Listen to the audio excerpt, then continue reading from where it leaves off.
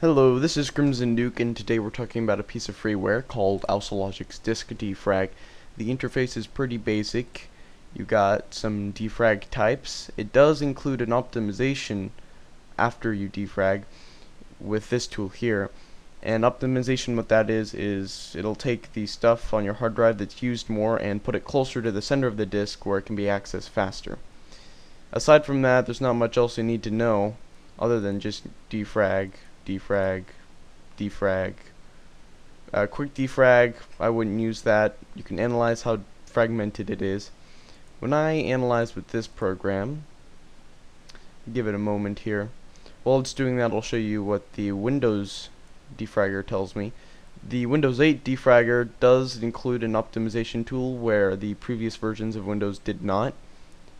But you can see here that it is 0% fragmented according to this, and 1% fragmented thus far according to this. So obviously this one reads more fragmentation and defrags more. It's also much faster,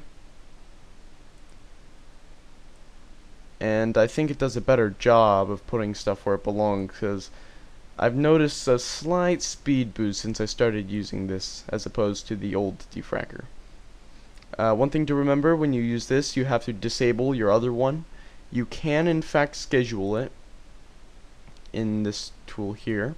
I don't do that, I just do it manually because I don't like getting bothered. And that concludes the review of Auslogics Disk Defrag.